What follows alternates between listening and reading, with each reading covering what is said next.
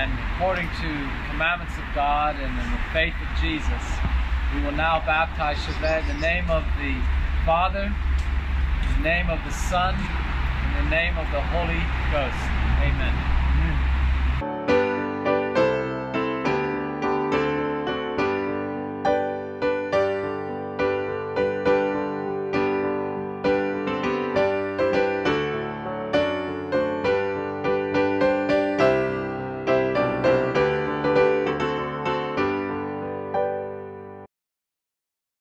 Welcome everyone.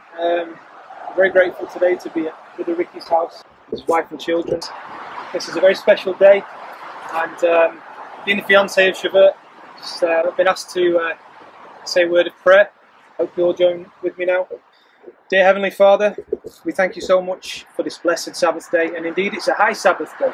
Heavenly Father, you gave everything when you gave your only begotten Son.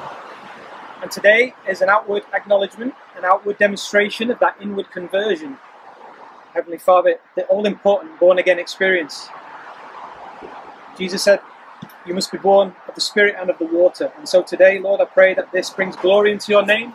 And that whoever is watching this, whoever is present, whoever is considering in their heart to make the same decision, Lord, I pray that you press upon them to work with your Holy Spirit, for them to make a full surrender. Because there's nothing to fear, Lord. There's no fear in love, and God is love. Lord, we thank you, Lord, for the power that attends, that will attend this solemn sacrifice of self, Lord, of an outward display of actually what's already been going on in Shabbat's heart for many months now, Lord. A deeper conversion. And Lord, I just pray if anyone hasn't had experience, Lord, you press upon them the conviction now with your Holy Spirit. And Lord, we thank you, Lord, for fellowship. We thank you, Lord, that everybody's here present to witness it. Once more, Lord, all glory to you. May bring glory to your name. In Jesus' name, amen.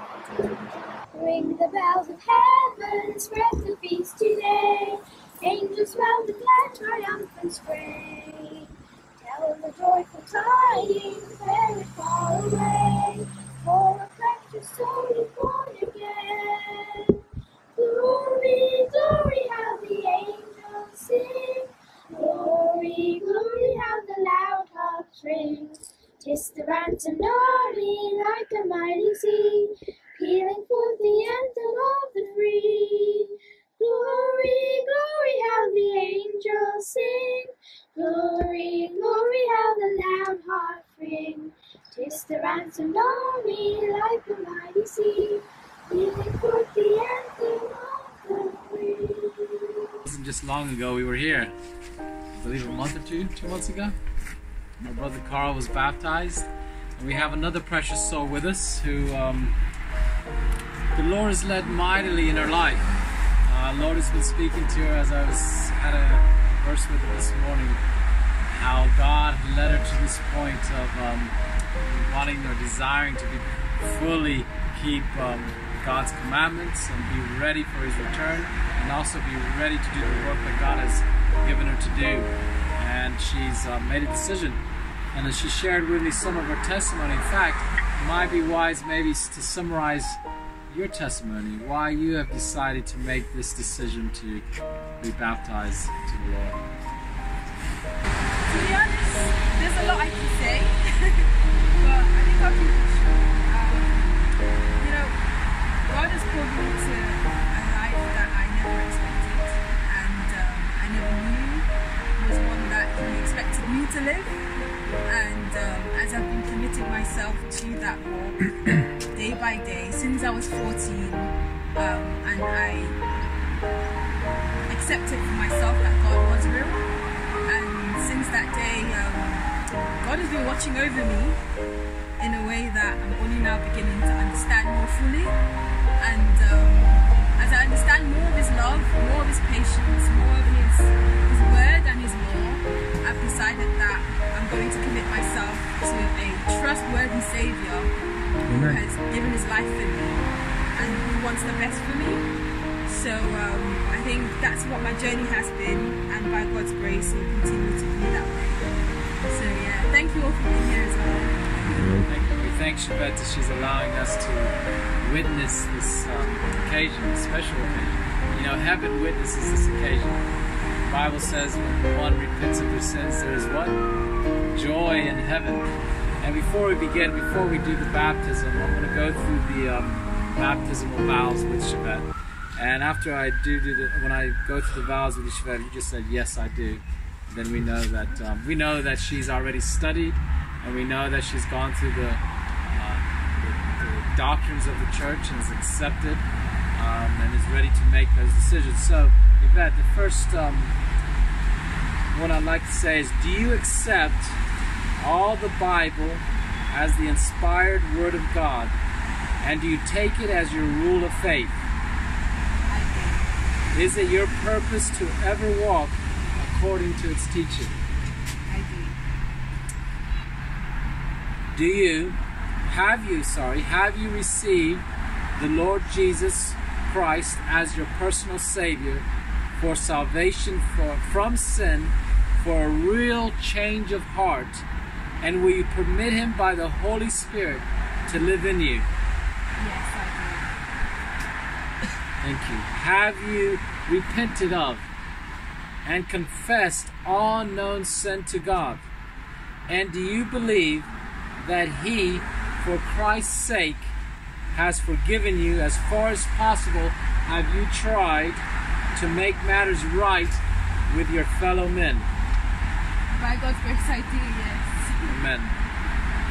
Is it your purpose, by the grace of God, to live a true Christian life by surrendering all soul, body, and spirit to God, to do His will in all things and keep the commandments of God?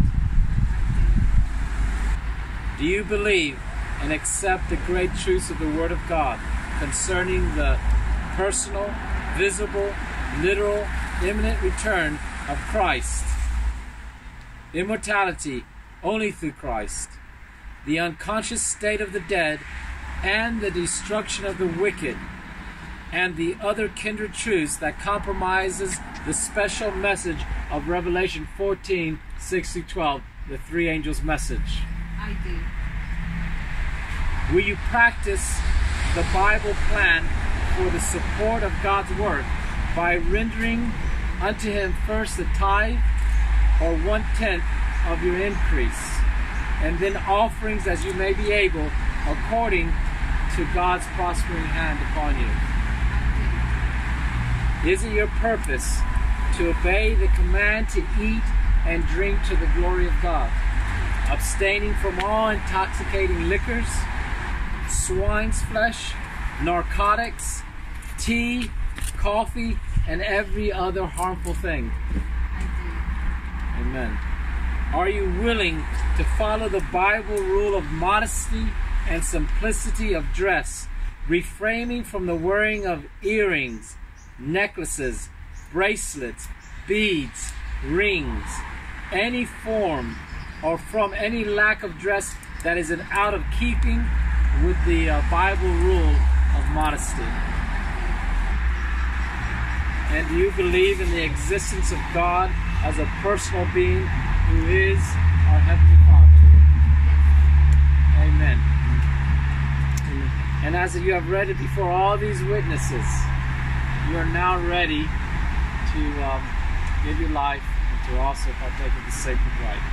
You know, God said, go ye therefore and teach all nations, baptizing them in what? The name of the Father, the Son, and the Holy Ghost, teaching them to observe all things which He has commanded. And we know that Shavette has accepted the message of the three angels and is now ready to make that decision and be ready when Jesus shall come in the clouds of glory. And if there's to be anyone here that would also follow and make that decision, then approach your brother, approach those studies, and begin to also desire this baptism in as evidence as what Shavette's doing.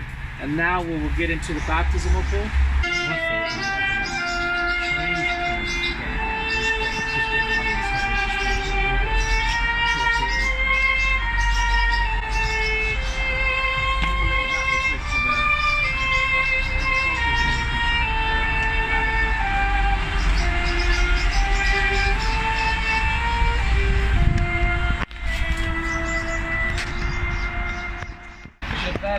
testified that she wants to be baptized in the Lord. And according to the commandments of God and in the faith of Jesus, we will now baptize Chevette in the name of the Father, in the name of the Son, in the name of the Holy Ghost. Amen.